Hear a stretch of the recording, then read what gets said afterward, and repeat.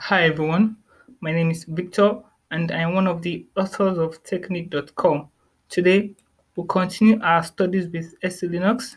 In our previous lessons, we've looked at what SELinux is and and why you should enable SELinux. We've also looked at the modes of SELinux and how to switch to either permissive mode, enforcing mode, or totally disable SELinux. So in today's lesson, we're going to look at SELinux policy. So when we talk about SELinux policy, it is a set of rules that defines what kind of services or programs can access what kind of objects. And when I say objects, I mean files, directories, services, or ports.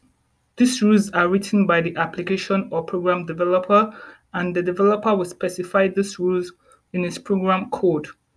So you should not worry yourself about these policies. The only time you should worry yourself about it is if you want to change the policy.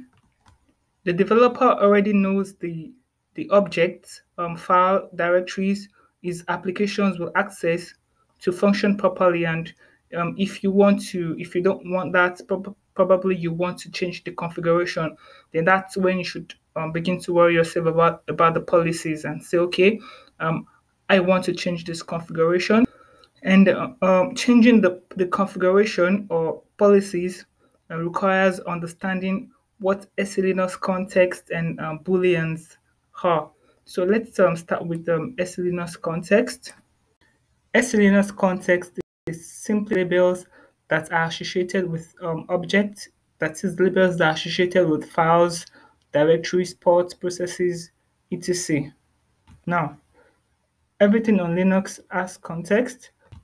And to see the context of an object, be it file, directory, port, you use the option Z with their simple listing command.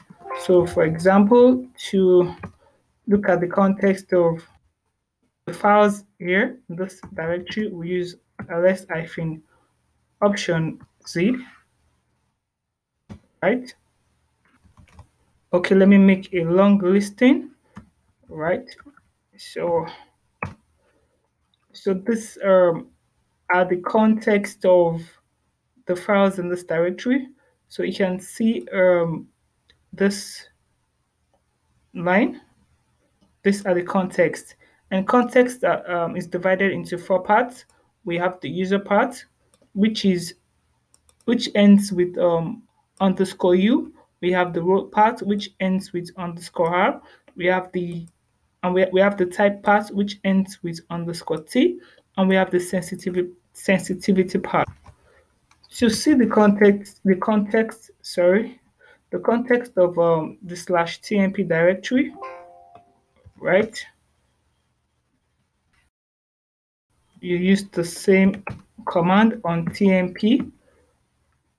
So on /tmp, we can see the context of this directory. Let me make my screen bigger.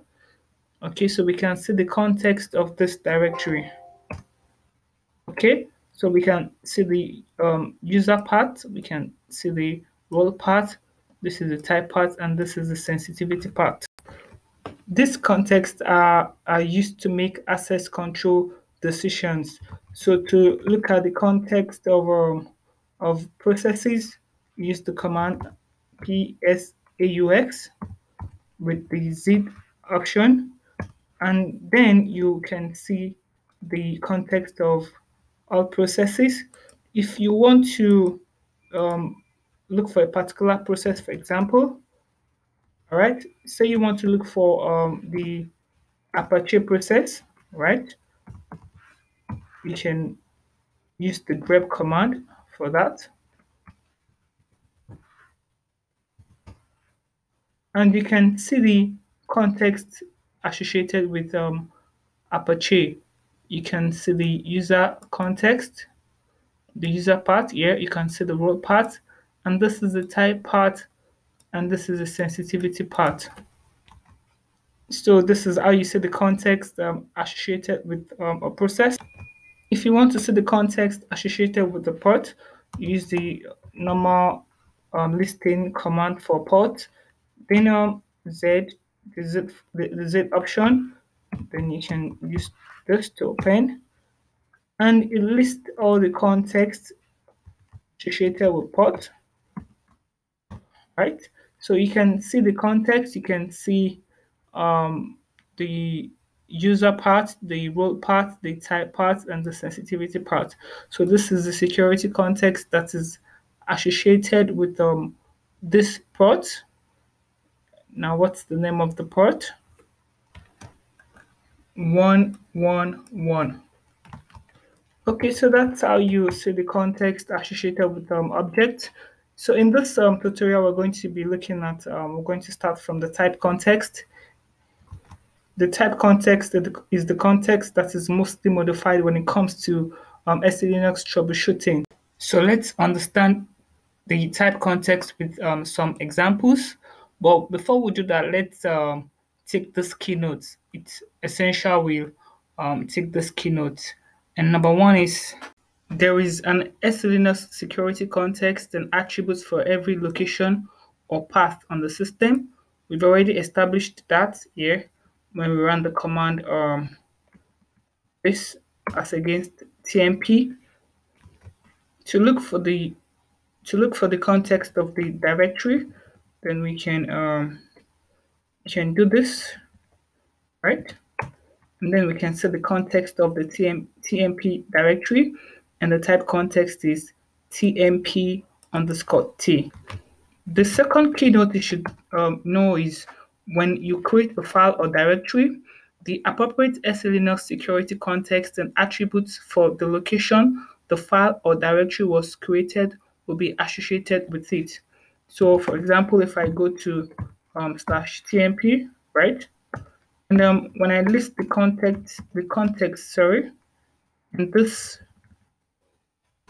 location, right, you can see the context, the user tmp t user tmp t and all of that. So if I decide to create a file in this location, for example, or a directory, let me just create an empty file and I say touch technique 5, right? And I decide to list the context again. You can see that technique 5 has taken the context, has automatically taken the context in this location. The top keynote is that SELinux just knows how to label the files or directories, so you do not have to bother yourself about it, except in the advent where you need to do some special configuration like troubleshoot SELinux or change labels or context. The fourth keynote is when you copy a file or a directory to a location, the file automatically inherits the SELinux security context and attributes of the location it was copied to. So you can see the context, the type context of technique 5 to be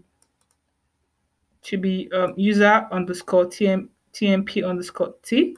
So if I copy technique 5, for example, to /boot, right? Oh, sorry, technique 5, right, to /boot, and I go to /boot, and I list the content here, /boot. So you can see that technique 5 has automatically taken the context in this location. The fifth keynote is when you move a file or a directory to a location, the file or directory does not inherit the SELinux security context and attributes of the new location. Instead, it moves with its old location's context. Now, this is technique 5, right? If I decide to move technique 5 to /tmp, okay, so let me move technique 5 to /tmp.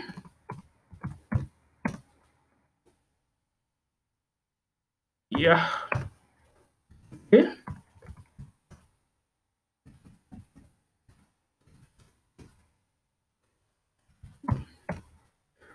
Oh, okay. So you can see that when I moved the file, the Technic 5 file also came with the context of the location it was coming from.